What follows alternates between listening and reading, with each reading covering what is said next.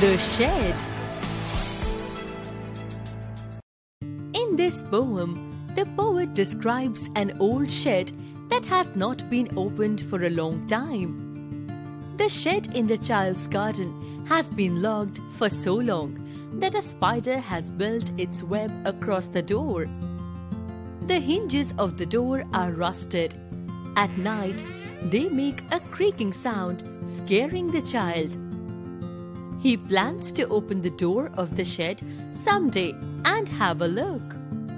The child says the glass panes of the shed's window are cracked.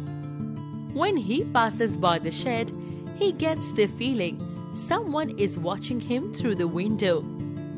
He plans to peep through the window someday.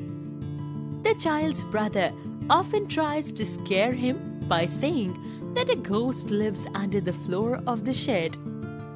His brother also warns him that if he enters the shed, the ghost will chop off his head. The boy plans to peek inside someday.